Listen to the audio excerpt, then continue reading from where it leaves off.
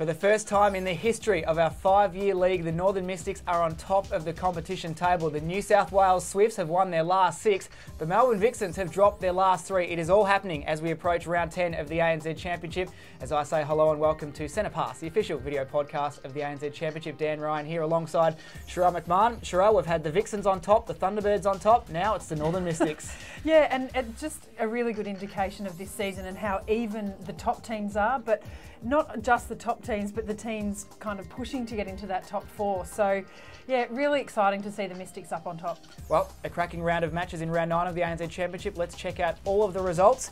It, of course, started in Perth on Sunday with the Queensland Firebirds getting up over the line by 1 goal against the West Coast Fever. The New South Wales Swifts notched up their 6th consecutive win, defeating the Vixens by 6 goals in Melbourne. The Mystics surviving a big challenge from the Tactics to win by 1 in Auckland, and then the Pulse convincing 8-goal winners over the Southern Steel in Dunedin. Sherelle, let's talk about that game in Perth. It was an absolute ripper, the Firebirds and the Fever. The Firebirds defeating the first Australian team in the league for 2012. That's right, which is an amazing stat. We're well over halfway into the season with the Firebirds notching up their first win against an Australian side. It's a really an unbelievable thing, and in fact, their last loss was against the Vixens, where they nearly got there. They only lost by 1 goal, and for me, this is their second 1-goal win in a row, and it just shows that perhaps they're building that little bit of resolve that wasn't there in the start of the season. Very impressive in the first half, the Firebirds, but the second half was won by 4 goals by the West Coast Fever. With about 4 minutes to go in the game, the Fever were in control of it. It was their game to win, but unfortunately, just a couple of errors and some inspirational play from Laura Geitz was the difference in the end. That's right. Geitz, who seems to be, pulling out the stops in the end to save her Firebirds team. And the Fever team, they're a team that we really thought were going to start to make some really big steps this year. And for me, it's surprising to see them so far down the ladder with not many wins, but maybe we are starting to see that all coming together now for this second half of the season. They had a shot with Catherine Cox to level the match at the end. She couldn't do it, but at the end of the game, she said on behalf of the team that they were quite happy with that performance to be so competitive against the defending champs. Yeah, of course. I mean, the Firebirds are so strong right throughout, and Fever certainly have some stars within that team, but there's a lot of youth there, a lot of inexperience with the combinations out on court. So, yeah, I'm sure that they're really disappointed that they didn't quite get there, but there's a lot of real positives. Another positive was the initiative shown by the West Coast Fever defenders. Ebony Beckford-Chambers having a crack at lifting Susan Furman. Probably not the best way to go lifting Susan Furman. It didn't work, obviously, but worth a shot anyway. Well, worth a shot. I mean, why not give it a crack? I mean, Sue Furman is obviously such a tall player. She's very strong, and I guess, why not give it a go? And unfortunately, it didn't quite work, and we had to look quite closely to see it actually happen. But yeah, good on her. And I kind of thought that maybe we might see a few people trying that out. So well done to Fever, but maybe better luck next time. Yeah, that's right. Sherelle, a huge game on Sunday in Melbourne was the Vixens against the New South Wales Swifts. It was a very, very tight game for most of it, but the Swifts just having the upper hand. Yeah, they did. Look, for the entire match, really, the Vixens got a small break right at the start of the match, but after that, the Swifts really were just on top for the whole game. It wasn't really dynamic, explosive play, but it was just quite steady play by the Swifts, and they just got it done. Their attack line is incredibly frugal with the ball. They don't pass it away much, and it was hard for the Vixens to really, get those turnovers. Susan Prattley worth another mention. 32 goals from 37 attempts, 86%. Arguably one of the informed players in the competition, not just goals, but across the board. And also, too, the Swifts really noticeable to be able to get out that win without Kim Green there for the majority of the game with a foot injury.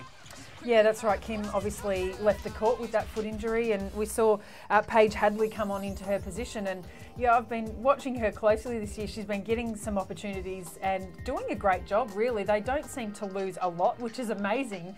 When Kim Green, who is such an amazing player, steps off the court, they seem to be able to cover that quite well. And their defensive lineup, they put the pressure on the Vixens, an attacking lineup which was, really well touted at the start of this season as, being really special. But the defensive lineups of different teams are starting to get on top of that attack line. Sherelle, Melbourne Vixens, that's now their 3rd consecutive loss of the season. Where's the team at the moment? Yeah, the 3rd loss. I mean, they started the season so well with 3 on the road and 3 wins out of that, and then continued that on with a couple of amazing fight-back wins wins against the Magic and the Firebirds, but now starting to slip on a couple of games. So really tough kind of period for them, and next week and the following weeks are going to be so critically important. They're still up in the 4 and still well within a chance, but they need to regain that form, which they have lost. Yeah, it'll be interesting to see how they respond in round 10. Of course, we'll look at that in a moment. Time now to have a look at the Northern Mystics against the Canterbury Tactics. This was a 1-goal win for the Mystics. Not many people thought that the Tactics would come so close, but what a great performance by the Tactics. Really great performance to push the Mystics, who are, as we mentioned, are now sitting on top of the ladder. And I think, Dan, you were quite disappointed you weren't with us last week to talk about Devastated. the Harrison hoist or the chairlift. And we did see it again a couple of times this week, but not with as much success. Yeah, that's right. It just goes to show how difficult it actually is. So a lot of people were talking about how it was going to reinvent and change the game, but you know, full credit to the Mystics for to do it last week, but it just shows just how tough that skill is. Absolutely, really tough, and good on them for continuing to try it again. I guess the interesting point for me was that Tactics had 5 more attempts at goal than the Mystics, so they are getting the volume there, but I guess Catherine Latu shooting 33 out of 34 again, it just really pushes their percentage up, and you know, she just makes the most of the opportunities that she's given by her defenders. One player I wanted to mention for the Canterbury Tactics is their captain, Marie Bowden. She's been the captain of the team for the last couple of seasons. They've won 1 game. This year they've been so close in so many. She's a real positive leader for this team, and we're seeing during the broadcast of the match just how positive she was with her group and some great words and inspiration. It's great to see her being so positive for the team. She is. I mean, she's been a great leader in New Zealand netball, I guess, for a long time, and we are seeing that, and it is great to watch that happen, I guess, with a team that doesn't have the experience and I guess the runs on the board, to have a leader who still remains positive and can almost inspire them to a win against the top place side. It's yeah, great to see. Yeah, very, very close they were, that is for sure. Time now to have a look at how the ladder stands after 9 rounds of the ANZ Championship in 2012. And this is how it looks. The Northern Mystics on top for the first time in the history of the league. The Thunderbirds, the Vixens and the Swifts all on 12 points. The Firebirds and the Magic sitting outside the top 4. But it's probably between those 6 teams, Sherelle, to make it through to the finals. Yeah, that's right. Look, it's so incredibly tight. A couple of the teams up in that top 4, a game behind, having had their bye already. So a little hard to see exactly how it's going to play out, but so tight. Sherelle, time now for Performer of the Week. Who was it for round 9?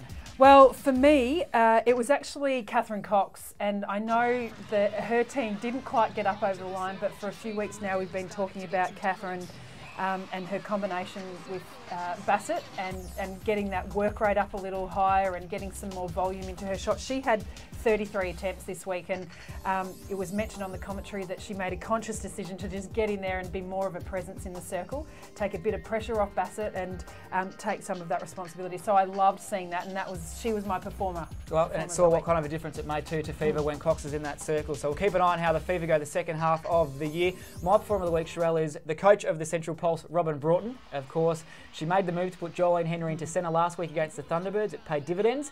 She went with the same lineup again, and I just think having Henry in the centre has brought the whole team together, and we're now seeing the Pulse come together like I think many people predicted at the start of the year. Yeah, absolutely. Great to see, and I've never seen her play there before, but she is incredibly versatile. I'm going to have to say the most versatile in the competition, so well done, Robin. We're getting closer to the finals. These are the matches coming to you this round. The Firebirds will take on the Swifts in a huge blockbuster in Brisbane on Sunday. Another blockbuster, the Vixens and the Thunderbirds in Melbourne. Then it's the Tactics and the Pulse in Christchurch. And rounding out the round on Monday night will be the Magic and the Steel.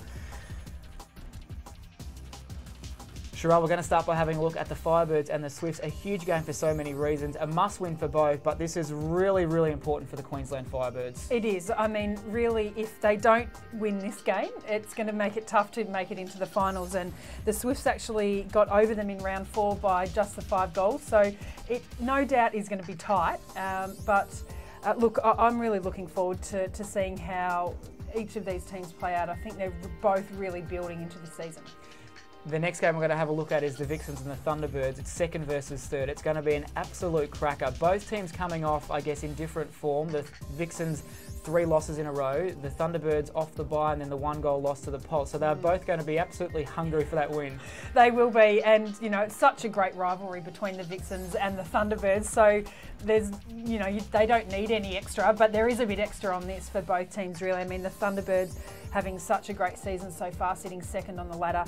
The Vixens off 3 losses, which is probably not where they expected to be, and certainly not where they want to be. So the margin last time they met was 14 goals. That was only a few weeks ago, but things have changed since then, haven't they? Certainly has. Time now to have a look at our final game we're going to preview, and that's the Magic and the Steel. The Magic coming off the bye. We feel like we haven't spoken about them for a while, but again, it's like a finals game for the Magic. If they want to crack the top 4, they need to win all their matches and hope some results fall in their favour as well. That's right, and you don't want to be relying on other results to give yourself a finals chance, but that's the position of the Magic, and the bye for them actually came at a really good time. They had some injury concerns with a few of their players, Casey Williams being the most notable with her ankle injury. So that week off right at that time may have just freshened them up, and they could make a charge. Who knows? Really interesting round of action, Sherelle. We tried to take a few chances with our tipping last week, but we've still both ended up with 2 out of 4, and we're tied at 29 apiece. Who are you tipping for round 10?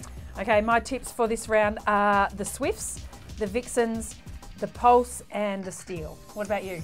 Okay, Sherelle, I'm going with the Swifts to beat the Firebirds, Thunderbirds over Vixens. I'm going with the Pulse and going with the Magic. So 2 different again, so it'll be very interesting to see how it goes. Well, that is about it for another episode of Centre Pass. Thank you very much for joining us. Make sure you follow us on Facebook and Twitter, and jump on the ANZ Champs website. Check out the Sky Sport website in New Zealand and the Network 10 Sport website as well. Check your local guides for all of the broadcast details. Sherelle McMahon, thank you once again. No problem, thank you. Looking forward to round 10 of the ANZ Championship. We'll catch you next week for Centre Pass. Goodbye for now. Thank you to our sponsors, our principal sponsor, Associate sponsors, support sponsors and suppliers, and our broadcast partners.